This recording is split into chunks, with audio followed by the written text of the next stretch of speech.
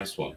Well, look, we're at 11:30. We're all here. We're all present. I suggest we get this show on the road. So welcome, everybody, to this kegged cider sales and marketing session here at CraftCon 2021. I hope you all enjoyed yesterday's suite of fantastic sessions that there were. Big thanks to the Three Counties Cider and Perry Association for putting on an absolutely fantastic show. I had a hoot and certainly learnt a great deal about a whole different range of aspects of cider. And it continues, of course, today. Make sure that you check out all the sessions. Head to the expo as well to go and visit the fantastic sponsors of the show. But this session is a follow-on from yesterday's, which was all about the technical aspects of kegging. Today, we're talking about the more trade and the consumer-facing things around the sales and marketing. And, you know, it's my opinion that keg ciders have got a huge and important part to play in the entirety of the cider category, but especially for smaller cider makers, of which may be a brand new potentially to the idea and the concept of kegging cider. And so to help us guide through this exploration of what one might need to consider, I have assembled a crack team of kegged cider experts. And so I'm going to hand over to them very briefly just to introduce themselves, who they are and where they're from, and then we'll get into things. So Alice, would you like to kick off? Sure. Hi, everyone. I'm Alice Churchward, known as Al, I guess, friends and family. I own the Real Al Company and Trap Tap Room with my partner, Ish. Super. Thank you very much. Now, Martyn, welcome, sir. Hello. Yeah, I'm Martyn Goodwin-Sharman, cider advocate, drinker, blender, but I've also worked in the trade for about 10 years now. Ran a pub called the Cock Tavern in Hackney, which sold a load of cider, and now work at the Good Measure in Bristol. Gabe, have you gone? It froze on the grin, so it looked like you were like, is that it? I was like, I don't know what else to add, really. I'm also in a podcast with Gabe, who has forgotten his microphone, even though it's a lovely bit of kit that would be so useful in something like this. Thank you very much. Apologies, the gremlins of the Somersetshire internet not working so well there. If it does happen to drop out again, you know what to do as a team. Continue talking and give us in your pearls of wisdom. Ed, welcome today. Tell us a little bit about yourself. Yeah, so my name is Ed, obviously. I am one of the co-founders of Crafty Nectar, and we are a cider producer, but also a cider retailer, and yeah, cider subscription service. But we also run have an element of trade that we deal with as well. So yeah, keg sales guy, I guess is probably a good term. Keg sales guy. There you go. Nice nom de plume. Very good. Susannah, welcome. Tell us a bit about yourself. Hi. I own the Station House in Durham, and we also recently, now open Fram Ferment, which is a bottle shop and bar, which in part to allow us to massively expand the amount of cider that we can physically sell. So we sell a lot of bottles. We've got a lot of keg lines as well. So yeah, I've been really pushing cider in the Northeast. I don't think there's anyone else in the Northeast that sells the range of cider that we do. And it's honestly, it's not just an excuse to store all the bottles that we want to drink ourselves. Honest. Well, and if it were, we wouldn't blame you. Thank you very much, Susannah. And last but very much not least, Mr. Sam Nightingale, tell us a little bit about your world of kegging cider. Hi there, I'm Sam Nightingale.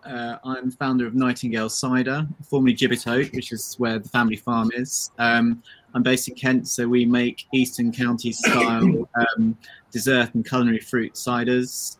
We started kegging in 2018. Bravo. Thank you very much. Super. Well, just as a reminder to everybody viewing, if you've got sort of general chat and observations, do use the chat function. If you've got very specific questions, pop it in the Q&A so it kind of stands out and makes it a little bit easier. And for our lovely panelists, I'm going to be helping to guide the conversation, but obviously if you've got something bursting and pertinent to say, don't hold back. But first of all, Sam, I'm going to come to you if that's all right, as our cider, from the cider making perspective. Why why is kegging cider rather than any other pack format important for you? Well, I think it's accessible. It's on the front of the bar, and for me, that was always, it was the game changer from being behind the bar in a bag and box, which is always a disaster, or being a bottle or a can in a fridge. You just don't have that visibility. So if you can either have a hand pull, or you can have a keg badge at the front of the bar, you've got that instant connection to the punter. You're up close. You've got their focus, and it's just, you're talking about a sparkling, accessible cider, and it's a volume game as well. It's about moving volume, and it was key for us to be able to grow our business. Super, thank you. Alice, just coming to you next from the distributor perspective. Obviously, you shift a lot of bottle products and bag-in-box products into the trade, but you have an interest in keg cider. What's your perspective on what role keg cider has to play in the space and with the pubs and the bars that you supply to? Yeah, sure. So when I first started in this game about 10 years ago, bag-in-box was the champion, and I've seen a really positive move towards publicans embracing keg cider. And, you know, previously it was just Orchard Pig absolutely everywhere. And it's now kind of, you know, we're starting to see the small batch keg products pop up more and more. And I think it's really, really important, because you've got so many drinkers who are a bit nervous of cider, and they find the still bib option terrifying, let's say. They just want something that's, you know, tasty, refreshing, hydrating. And I think that's why a keg option is so important for us. And so we're just starting that journey really on trying to persuade GMs to choose a really nice small batch keg cider, and maybe sacrifice a little bit of their GP, but kind of, you know, really good choice and invest a little bit in some better quality. And I think we're going to see some serious progress. You know, bag-in-box is great, but it just doesn't provide the same kind of opportunities that keg do. Sam hit the nail on the head. That visibility that you get from a tap badge on a keg line is, yeah, it's crucial really. So just for the newbies to this kind of space, could you just tell everyone what GP is and why it's important? Oh, it's gross profit margin. So yeah, basically money, cash monies, and the issues that. Or the reason why I think we're all so cross with general managers. No offense, Martyn. That's all right. None taken. But you were very good, because you would actually pay ciders. But yeah, I think in the past it's been very frustrating for cider champions to have to see general managers select really, really expensive beers over ciders which maybe had a higher price tag. So you'd get a very, very fancy Scandinavian beer, and then you'd get a very poorly made keg cider you know, sat next to it, and that would enable the manager to make money that they need to make. So did that make sense if I said that in a way that is? It did, until you said that, because now it sounds like it was more complex and it's gone over my head. I'm like, well, yeah, but maybe not. No, it definitely did. Absolutely, definitely did. Amazing. Yeah. Susannah, I'm just checking that you can still hear us. You've dropped off I can't quite see you anymore. That might be at my end rather than anybody else. Well, Martyn. It was fine yesterday, so I don't. It's on the morning, but I am just about following. Okay, super. Well, Susannah, let's get your perspective. Oh no. Okay, there we go. When she comes back, when she comes back, she can turn off her video, and I think that will save her draining her kind of resource, if that makes sense. Super. Well, Martyn, let's come to you for somebody who's one of those general managers that Alice was referring to. You've had a long history of working in a number of different pubs and bars, as well as considerable experience with brewing and with beer. What's your perspective about the opportunity and the role that keg cider can provide for craft cider makers and for craft drinkers, possibly? Well, the first thing, just to touch up on Alice's point there of like the manager and the purchasing of certain beers at certain prices and certain ciders, they're like a proper gatekeeper. And the problem is when you're in that position, you're looking at turnover of a month, of a year on taps. And cider for me has never been more than 5% of any booze business I've ever worked in, which is just shocking as like a sheer figure. So you kind of, even I love it to death, but pushing cider behind the bar, you've got to really, really, really believe in it to even think, oh, I'm going to take the time and I'll make money on something else to then drop the GP like Alice says on this. Yeah. So it's one where it's like, it's a hard discussion, but I think the opportunity for cider makers is to know what kind of bars they're selling to and who they're selling to. So we sell pulped flair at the Good Measure, and I've tried different stuff. We've done Little Pomona's first like keg cider, and because of the price and the asking of it, you're basically trying to get turnover on a line, and you're decreasing it by a tenth really of what you could if you had like a pale ale on. So if you make something that's like easy, accessible and repeatable, you then have to have the consistency as a maker to know that your customer is going to get the same thing every time, in spite of it being a biannual product in a sense. So it's like, who are you making the product for, and is that the thing that should go in keg, is my advice to give to cider makers. Super, thank you. Susannah, welcome back. Thanks for that. If you're struggling to pick us up, maybe we'll try and continue with your camera off, but let's give it a whirl for now. I was just asking Martyn, and keen to get your insight as somebody who is providing these products directly to consumers. What do you think are the opportunities and roles that keg ciders can play? Sorry. No, sorry. Sorry, guys. Obviously, Alice's dog is not so keen on the concept of bloody dog. Sorry, everyone. She's gone. The way I see it, we've got two kind of key cider can appeal to. The first one is you kind of force carbed but good ciders. So things like Hogan's Butter. They're really useful for building the trust of new customers. So a lot of my Ferment, the bottle shop particularly, is kind of odd because it's in some ways very niche, and then in other ways we are the nice pub for a lot of people that they can walk to. They're not necessarily craft beer drinkers or craft cider drinkers, but having a product like that on that's closer to a mainstream brand that they know gets them in the door. Means they know there's something that they're going to be happy drinking. And then at the other end, we've got all these lovely keg conditioned ciders, and we sell a lot of Ross. So we get a lot of Albert's keg conditioned ciders, and we've had other people's as well. And they're really useful for getting the craft beer drinkers on board and going, oh, hang on, this is listed on the same page as, all our Albert's and our 2x2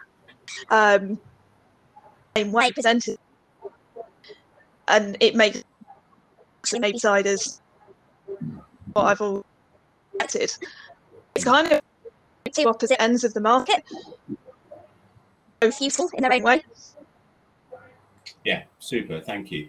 If I can pull back to a craft beer analogy here, which is in terms of just the sheer method of dispense and mode of consumption, which is as a kegged sparkling product, the finest, most modern and contemporary and the sort of flavour driven beers from some really, really highly rated small craft breweries, is in effect the same method of presentation and production as any mainstream lager.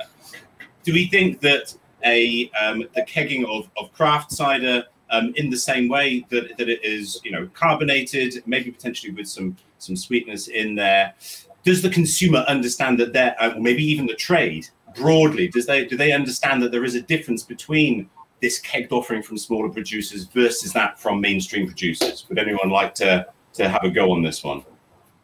I don't think so. I think it's an interesting conversation I've had actually fairly recently with the bar that we supply, and the conversation is from the bar managers is like, how do I best describe the differences between your product and Orchard Pig Reveller? And which I thought was very disrespectful anyway, but it's that kind of, we're producing a medium cider that's very accessible, and then you've got Orchard Pig Reveller, which is very accessible again.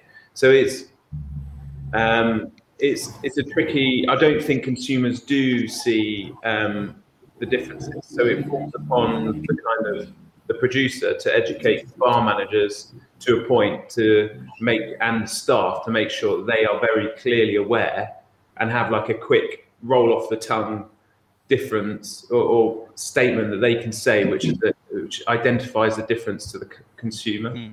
And if you set that up, then it actually starts to be a much easier process, because people get what people get is things are made generally, like you get high quality products and you get less quality products, but you just need to make sure that that's all identified by the bar staff first, because from a badge, the perception of cider still is, even for the big draft guys, is that they are producing their ciders from apples in the same way that we are producing ciders from apples as well, which is obviously all, is rubbish.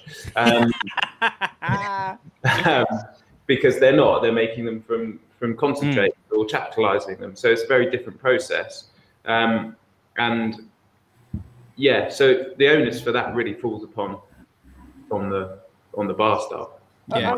I would say, just to add to that, Ed, I think education is the key word there, and training. These staff turnover in the hospitality industry is so high that it's extremely difficult to be able to maintain a relationship with one person. So you could sell your product really well to that person and they understand it fully, and then they're like, oh, I'm done with hospitality, the hours are awful, I'm moving on. And then you've got to start the process all over again. And 9 times out of 10, you're going to get someone who comes in and they're like, I just love beer. So, you have to begin again the whole education process. So, events like this sort of platform is perfect for kind of just raising awareness, really, and getting that message out that cider has changed. Cider is now not just 8% still and pretty funky. There are it's a really fantastic product and can be enjoyed by a range of people. And we still get people coming to the tap room just sort of turning their nose up at our cider range and just desperate for a lager. And I said, why don't you like cider? And I just drank way too much of it when I was 15 and I vomited, and that's that. And I say, well, look, try this Turner's elderflower. We'll try a bit of our Crafty apple. And you can change their attitude in 5 seconds. But it's being able to have that opportunity that, and harness that and get people to listen to what you're saying. That's the challenge that we're up against, I think. Absolutely. And I always talk about it as a trust issue, that you've got to get someone's trust within the first 5 seconds of them walking in the place, which is why it's worth having a range of different stuff. And it's also why the changed packaging formats are really helpful. So, because that changes people's perceptions and makes them more willing to give it a taste.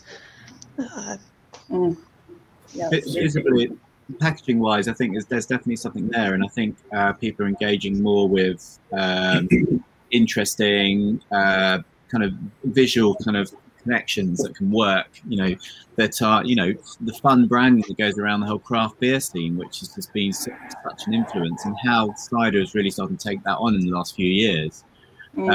Catch people's eye, don't overwhelm them, don't go old worldy, kind of be fun, be playful.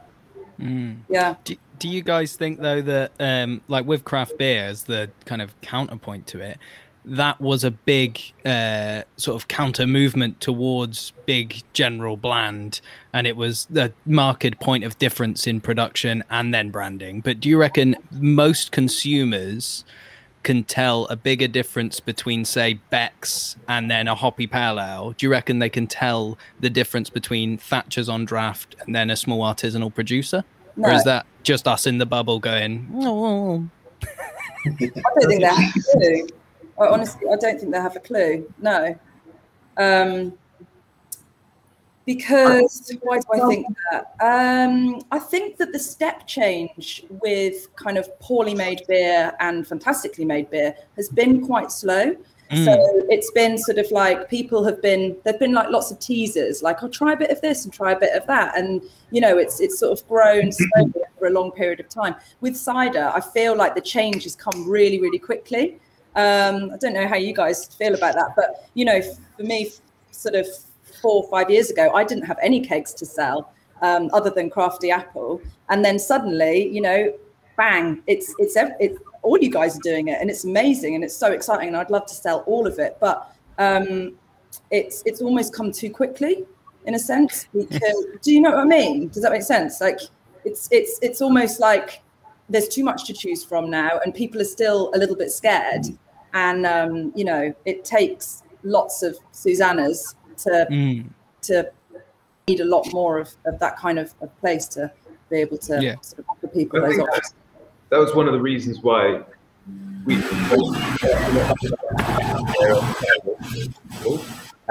Someone's in an air hanger. That's one of the reasons we decided to do something on keg was because there wasn't really opportunities. Bar staff were calling for keg, but there wasn't really opportunity. But like you say, now there is lots of opportunity to get different ciders on keg. But the reason we remain to do it, or remain stuff in keg, is because it's actually more about the distribution of it. So it's a way to for us to safely package 30 litres of cider, it arrive in a very good condition, we've got small tap rooms in the northeast that are selling Crafty Nectar No. 7. We've got places down in Cornwall, Aberdeen, all of that. And the only reason we've been able to do that is because we've put stuff in 30 litre keg. The bibs and one-way kegs, but the bibs just don't travel well. They arrive beaten up. It's a struggle. But I think, yeah, like you say, maybe there are too many options now, and the limiting problem of the big drinks industry or drinks companies and the pub companies, which limit cider basically. It's not about the producers; it's the limitations of the big drinks businesses, and the monopolies they have on bars, for the limitations of the. So the questions here around, you know, there suddenly been this proliferation of a range of different types of keg ciders, and that's to be championed and celebrated, but quite challenging when only one singular line potentially might be given over to cider, whilst there are 6 given to varying degrees of different kind of IPA. What do we need to do to try and change the mindset? We've mentioned about education around different flavor profiles, different varieties, maybe even different processes, so that cider could get maybe 2 lines and each pub has two great ciders on there. How do we achieve that? I mean, I think, and just adding to that, Gabe, we don't necessarily have to be all competing for that one line. Like you say, you know, why should we have that bigger share? No. There's room for 2, 3, maybe. I think so.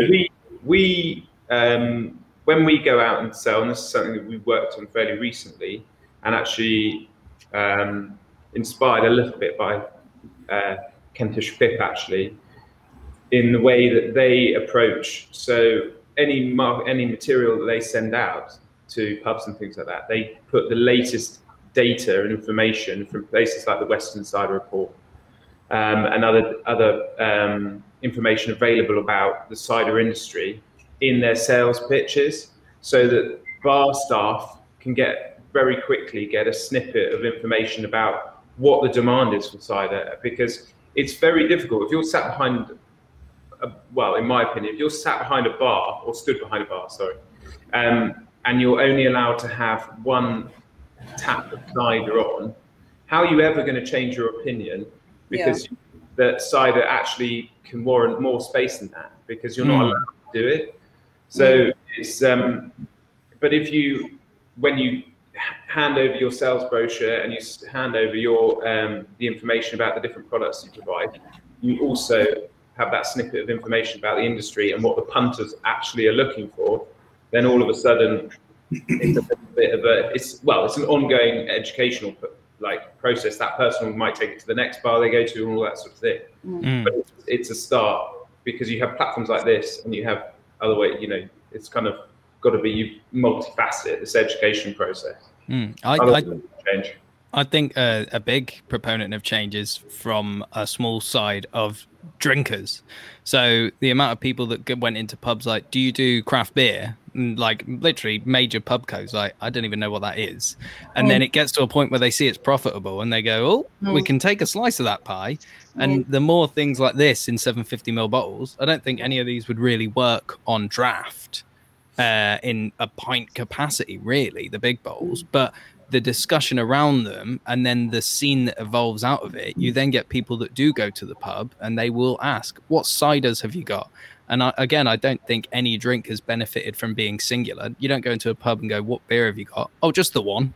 just one solitary beer. It's not binary, and we kind of have to prove that cider as a category isn't binary before we expect it to change for profitability of pubs, etc. I would also, just to add to that as well, I think having a bit of respect for the product. Obviously we are passionate about cider and perry. Let's not forget perry, because kegged perry is absolutely banging. Glorious stuff. love that stuff. It's just great. We don't have a drop of perry downstairs, hence why I've got a big old Oliver's palette coming in next week, because people love it here. It's I've seen a real demand for it recently, which is lovely. But where was I going with this? Yeah, so just to get some respect for the product and the kind of sector itself. So I get involved, well, I try not to get involved with these sort of dirty pricing wars. Yeah. I'll go in and I'll be like, well, this is list price for Crafty. And they'll immediately go, well, I pay X amount for, I don't know, whatever it is. Orchard Crafty Nectar. Yeah, Crafty Nectar. Yeah, I pay 50 quid for a 30 litre of Crafty Nectar. And I'm like, ugh. And to be brutally honest, if you're going to the right sort of places, I mean, maybe not every craft bar is like me, but as soon as someone starts trying to sell me something because it's cheaper, I'm like, well, what's wrong with it then? Yeah. I don't want something to be sold to me because it's cheaper. I want it to be sold to me because it's really good. And this is, so actually I gave the price to one of the GMs, and he said, well, I get X for X, and it was a lot cheaper.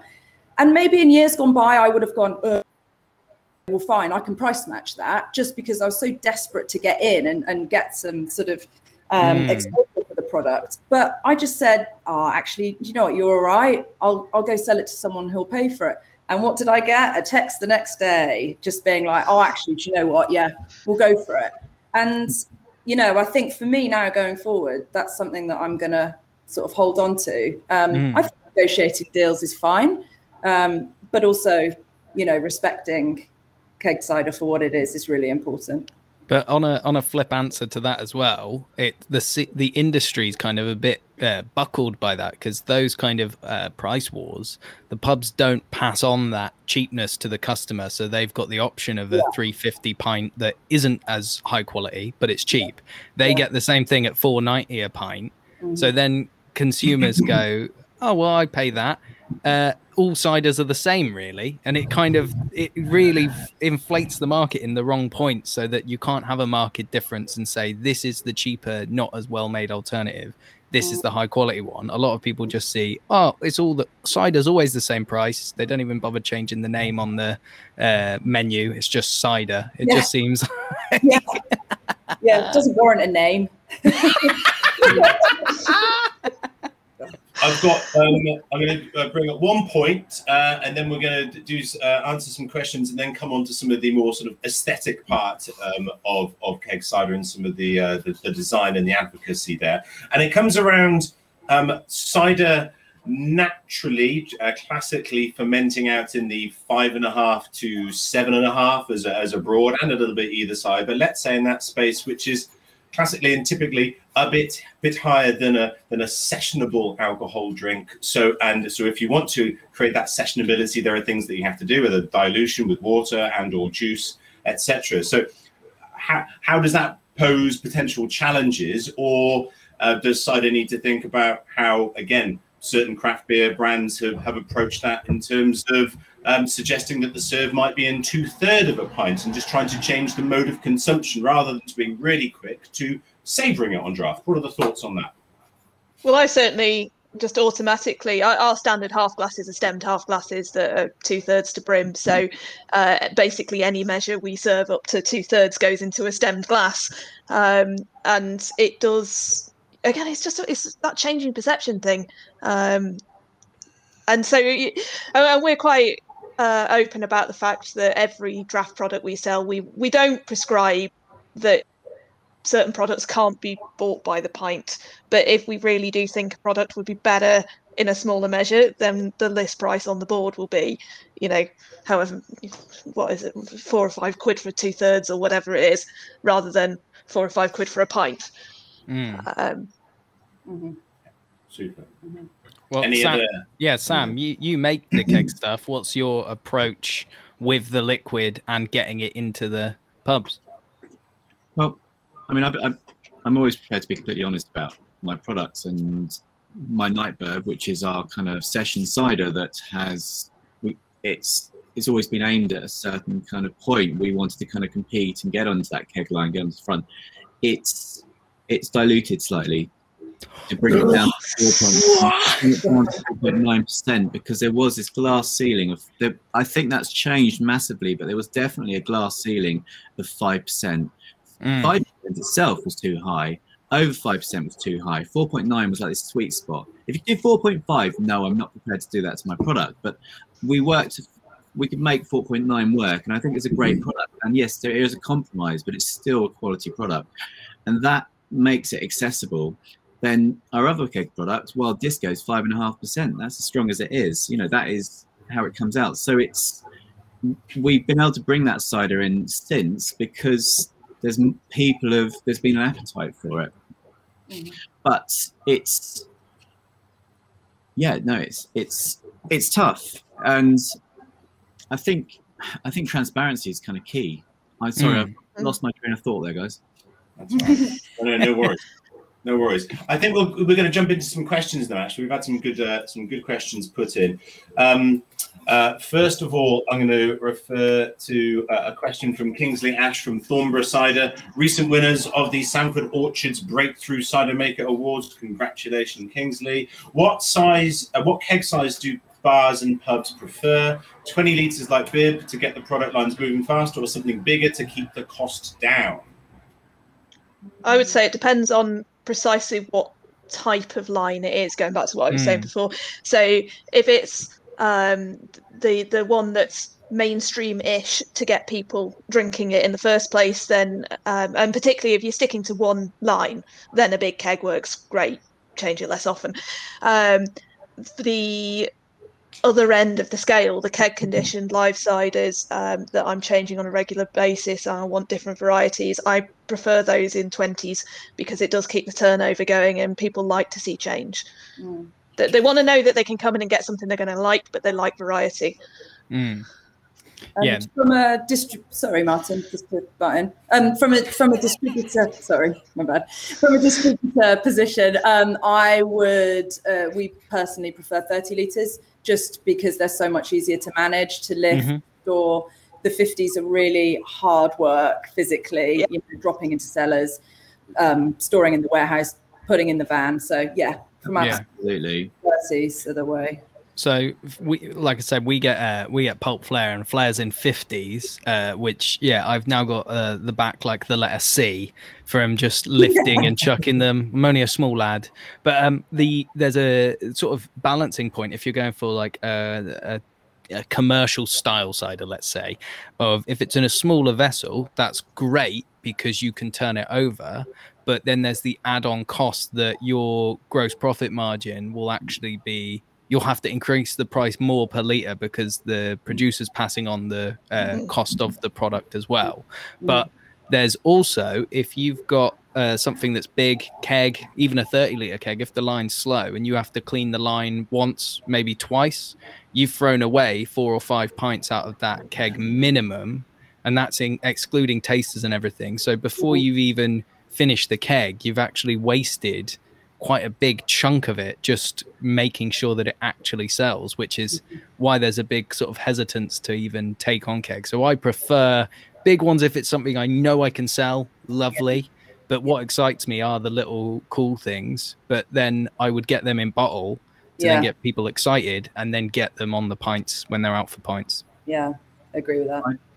I could go with what Alice said as well. I mean, maybe it's because I'm weak, but I, 30 litre keg full is best part of 40 kilos straight away. Yep. That's a lot away.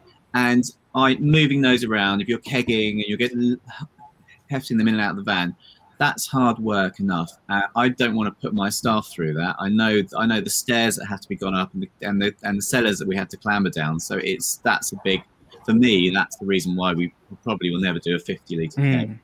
I worked in a Green King pub years and years ago, and we were getting Kronenberg by the 18. And if you've ever seen one of those, it's like a small bungalow. Yeah. And the lift broke in the pub once, and they were like, you have to take it down the stairs. And the stairs looked like they'd been drawn badly in an animation for like, we've just got to draw some background stairs. Like, and they were literally like to me, "You're minimum wage. You can carry that down." Like, oh my god! But 50s are that difference in like 20 odd kilos more. It's a hefty lot, and just even twisting. And kegs are less manoeuvrable than casks as well, because I'll happily shift a 40 litre cask around quite happily, but a 50 litre keg is only another 10 kilos, but it's a lot less manageable. Yeah. I think 30 litres as well. You can chuck them on with a courier. So if you want to branch out from your local area, you can chuck a steel or a one-way keg on with a courier, and it can be distributed. It's absolutely fine. So 30 litres, 50s for some big wholesalers. Yeah, like you said, like Martyn said, for some customers, we do like a very small. We have a customer that takes 50s, but then the rest of them are all on 30s. Super. Thanks, guys. On to the next question. Paul Rolfe. Hi, Paul. Is there any shelf life difference between bag-in-box and keg? Yes. Absolutely. Next question. I suspect, first of all, it depends on whether you're talking about whether the bag-in-box is something that has been placed into there without any form of stabilization, any pasteurization, or let's assume that it has been pasteurized, like it's likely that a keg would. Is there any difference between those two products? I think for me, the difference, I mean, there's not a whole lot of difference really in terms, like a pasteurized bag and box will last for 6 months to 12 months if it's not open, and once it is opened, you can comfortably rely that it will be good for 2 to 3 weeks probably. You would say, but there are issues that come with oxidization with bag and boxes, and the clips that are designed for when they're pulled through on the hand pull. They're not great. And they're annoying, but they also can sometimes let a bit more oxygen in than you want, and so ciders oxidize quicker and ruin quicker. So that's why keg, for the high value perception of cider, HBV, is that what you call it, Gabe, from the foundation course, available through Crafty Nectar. Keg is way better for the value perception of cider, definitely. Yeah, there's with the dispensers like a great conversation to that, because there's so many times where I've been in somewhere and wine's a great example, bag-in-box wine. It lasts way longer than a bottle. Yeah, but if you pour it and you accidentally tilt the box up or whatever and you let oxygen in, it's just like leaving a bottle open. So it's understanding it in the same way that kegs. There's so many times I've been into pubs where they've got a tiny leak in the CO2. They've turned off the gas overnight. It's leached out, and then the keg coupler has a non-return valve, but it isn't really a non-return valve. And then the keg is flat, and they're like, "Oh, something's happened to it," and it's like, "Oh." But all these things, in theory, they're both stable, great things. But who who are you selling it to, and how likely are they to treat it with respect? That is really how you get your difference in shelf life, in my opinion. Yeah.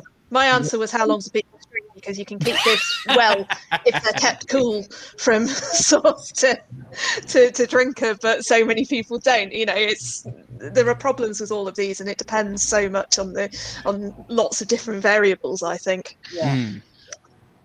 Adding on quickly to what Martyn was saying, I think that's the key thing. It's probably more relevant to your last keg cider session, but the problems in the bar problems and the cellar problems with keg, and so often, especially when we started out and I didn't have the confidence in keg, the response was there's a problem with it, it's overcarbed or it's undercarbed or it's not working and all this kind of stuff. I had to teach myself and educate my that problems. And from a sales point of view, for myself and for my brother who's doing the sales calls and when we're doing deliveries, is understanding how you kind of educate people or kind of putting them in the right direction, knowing what to do and say, what pressures they're working at, what gases they're using, all that kind of stuff's important. And super. Okay, Dick Withercombe, the wonderful Dick Withercombe of Manchester, has asked about keg conditioned cider. Susannah mentioned it earlier on. He says, is it a thing? For anybody who's uncertain, we're talking about a live product whereby it's undergone a small secondary fermentation in the keg, akin to a bottle conditioned beer or cider, effectively. Susannah, we know that you're a fan and a proponent of keg conditioned. Is this something that is going to revolutionize the world of craft cider, do we think? No, but I think it's certainly a part of it. Like I said before, I think it's a really useful thing for craft beer drinkers in particular that are used now to keg conditioned beer, for example, live real ale, but don't like still cider. I think that's where it really has its market. And also, just then you start talking about single varieties, or you see all these small batch, because the keg conditioned ones tend to be much smaller batches, and they just tend to kind of work in the same way as people are now used to single batches of a particular beer that a brewery does. And they get talked about more and hyped a bit more, and all of that kind of cultural stuff around it just seems to work a little bit better and chime a bit better with the craft beer drinkers. So it's a really useful way in for them. From a distributor's perspective, and from a commercial perspective, I guess that for us, we use bag in box to showcase kind of a Cidermakers range, and also the 750 ml bottles too. And then we prefer to just stick with a Cidermakers, kind of pale ale equivalent keg, basically. So I love Albert's keg conditioned range. I think it's absolutely fantastic, and we would have it on in our tap room, but I wouldn't be able to buy a pallet off him, sadly, because I'd be sitting on it for months. So yeah, it's one of those where for me, I love the liquids, but the problem is it's speaking to kind of us in the niche. It's like our thing that we like, and it's hard to get people involved in that when there's a barrier of even understanding cider in its basic parameters to understanding why this is this way. And you see, that's where I disagree. That's precisely why I like it, because it gets those people. I mean, the amount of Foxwell now, keg conditioned Foxwell, we fly through. I can hear Kath enjoying this. And I've got people drinking that just didn't think they liked cider. Because I can say, well, everyone in my staff will say to people, try laces, it tastes like Sour Town Classics. And you can just give that to them and just tell people to taste it. And they go, hang on, cider tastes like that. And then you start talking about, well, yeah, it's live cider and it's single variety and it's full gin way in. And then they start looking at the other ciders as well. Yeah. I suppose the question is that as a result of it being keg conditioned, or because it's an excellent cider, a single varietal cider, or a really, really bold idiosyncratic cider? And that's something all of the above, depending on the person. I don't know. I think it's it is what it is. But I think that we often talk about the lexicons that are used within the cider industry, and they're vast. And I think does keg condition really describe and tell you what a product's going to be like when it's coming out? So I don't know whether or not it is it's just a kind of. Well, I quite like the term keg nat, but people don't. Going back to Martyn's point, maybe it is just a step too far in an industry that's still severely lacking in understanding anyway. Yeah. Well, my thing is, it's just the turnover. That's the, and we're 5 minutes ago we were talking about the one tap only thing. So if that one tap is a foxwhelp and foxwhelp's a divisive apple, then you're you're limiting your keg, and I'm gonna have to clean that 4 times and then tip it away and call up Ross and go, sorry mate, I need a credit note for off the keg. I agree. I'm in a lucky position here, and I've got, you know, when we set up the bottle shop, we put in a lot more keg lines, and I kind of, in my head, 3 of those lines, one of the cask lines, one of the 4 cask lines, and 2 of the keg lines are cider. Well, it sounds like a bloody lovely place that I'm going to be visiting. Yeah, and I've got 3 double bottle fridges, and one of those is full of cider as well. Yes. Guys, I'm gonna move the conversation on because we still got some ground to cover. Ed, briefly, I would just say that keg condition is a description of the process, like a cask ale, but that pertains to a range of different flavor profiles, but it's more the mode of production, I suppose. Let's talk a bit about branding and aesthetics. Sam, you're somebody who you really invest in trying to make sure, as does Alice, indeed. Ed as well, you really all place an emphasis on being bold and being bright and being creative.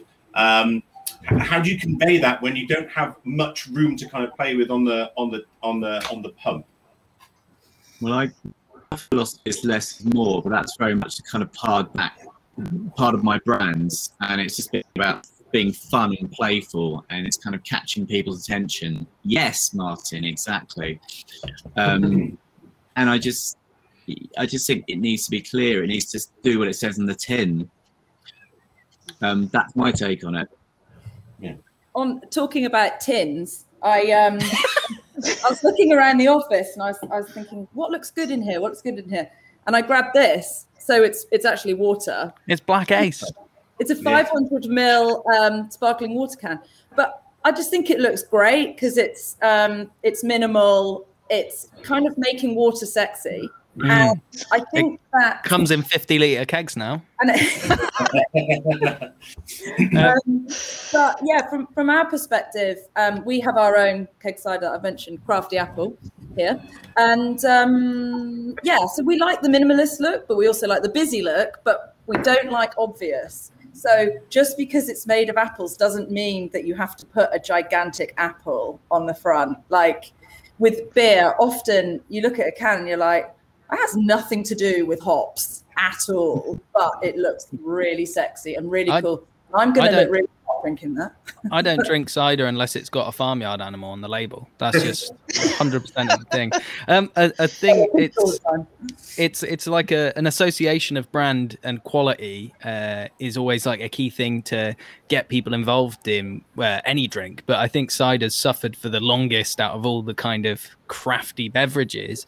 And one of the things that's happening is a lot of bars in the last 8 years or so made the changeover to be they're the brand themselves. So they've actually stripped back all the branding. There's no tap images. It's just like the one big board, and that's kind of like this kind of insular decision, so that when you go in, you go, oh, I don't know what it is, and then go, oh, here's my high GP line. Do you like pale ale? Like that's it's in intentional decision, and I think that actually works in cider's favor sometimes, in that people go, oh, what's Oliver's? And you're like, oh, do you like sour beer? And I've sold stuff like that with a pump clip that's basically my handwriting because they forgot to send the bloody clip. Yeah. For us, it was always, the branding is always, I think, just it's another opportunity to make a point of difference. So, you know, if you've got it on a keg badge, having something bright and bold on a keg badge is brilliant because it stands out. But it's the same on your bottles, and they shouldn't, you know, the bottles or the kegs or the keg badges or whatever, they shouldn't just be thought of as a vessel for the liquid that's inside. It's an opportunity to create a whole culture around your brand and the experience from being, you know, looking at something bright and bold and thinking, what is that? And trying to work it out, to then trying the product as well. It's all ties into kind of creating a longevity around the customers that are consuming the product. Yeah, agreed. And you know, additional bits and bobs like you know, merchandise and bar runners and drip mats. They absolutely love it. GMs love free stuff. So, you know, sharing, and it's something that Sam, I know you guys do really well with the additional bits of promo. And yeah, if you can just sort of shower general managers with that stuff, they absolutely lap it up. And there are not enough beer towels in this world anymore. Give out more beer towels. Yeah. Fantastic. All right, guys, we've got a handful. Just a handful of questions to go, and we're rapidly running out of time. Actually, Larry Nelson says, "What age band is most receptive to craft cider? For example, students familiar with craft beer or young professionals with disposable income?" 14 to 17 years, I think. That's on the market. From our retail statistics, pretty much it's a 50-50 split in terms of men and women that are buying it.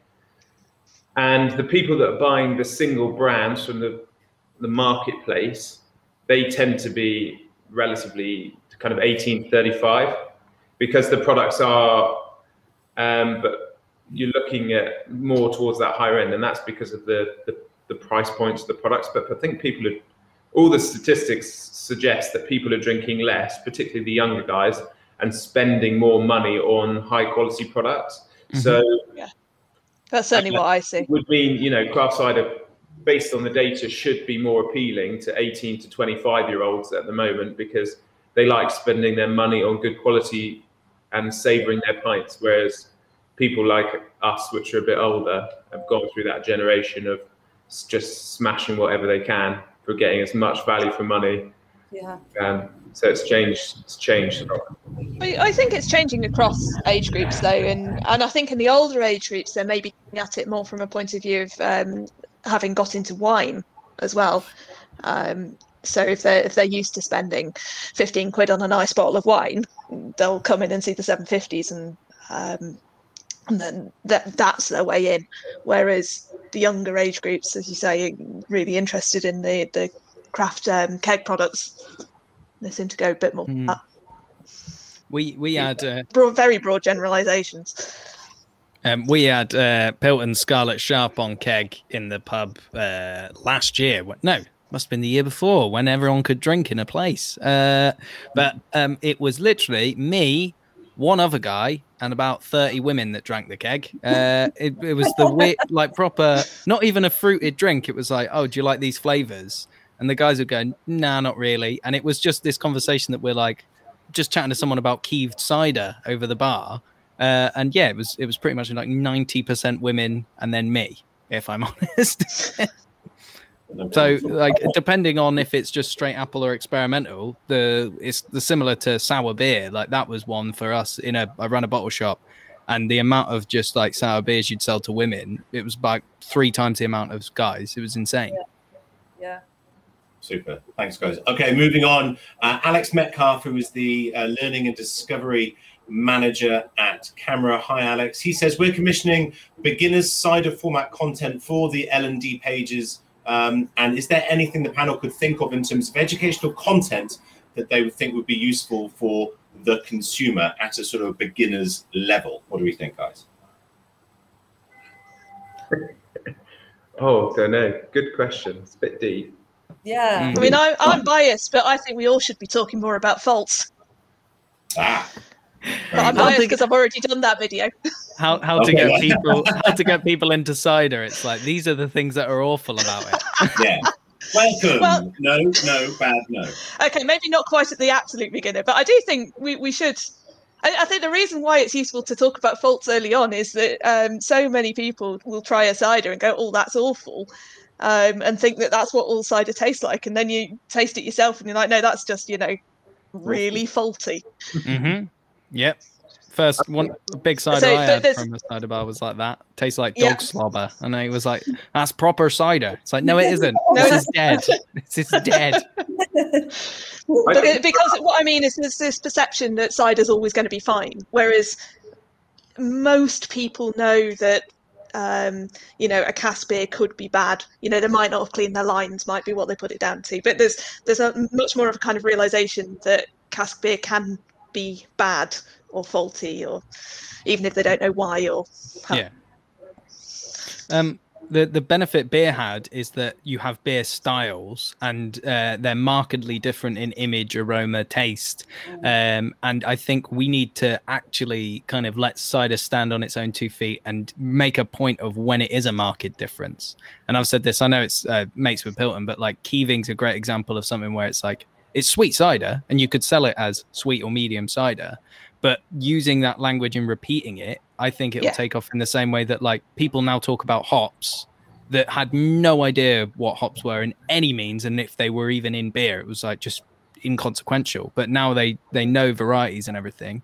And I think region, method and production are 3 things that we need to really show the market difference to get people to go, oh, I like Keeve ciders, rather than like, I like everything from Devon, because your granddad's mate in Devon in that shed isn't making the same as, say, Sanford Orchards, is he? It's like, I think, like showcasing the difference, the disparity, or the difference between the different sectors of the UK and how they make their ciders. That's probably the key. Because if I think back to, this is maybe going to be a bit of a long-winded story. I don't know whether. Well, Ed, just in time for 12:27. We're rapidly running out of time, so give us the abridged version if you could. Yeah, so I had a guy that worked for me. He came from the wine industry, and he used to get really excited about wines and started being excited about ciders. But then he found it difficult to get as excited about the wines as he could about the ciders, because people were blending them. And obviously with the blends and things, there's not a massive range of difference between, well, there obviously is, but to the train tongue. But there are clear differences between Eastern County ciders and West Country ciders. There's a clear difference between a perry and a cider. So if you make it simple for newcomers coming in to showcase those differences across the board, like with Keeve cider or ice cider, if you had a discovery box that allowed them to see all of those aspects. Someone's selling their discovery box, aren't they? Crafty Nectar. I wasn't actually plugging it, but there's a website that does that already. Long story short, here's my box. Yeah. All right, everybody, we're going to wrap it up there.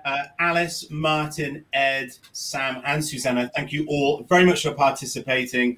Really, really insightful. A lot of important and insightful discussion there. Really appreciate it. To everybody watching, I hope you enjoyed, take any salient points away. Do check out our panelists via websites and social media. They're really important people within our burgeoning cider industry. So thank you all very much, and enjoy the rest of CraftCon. See you down the pub sometime.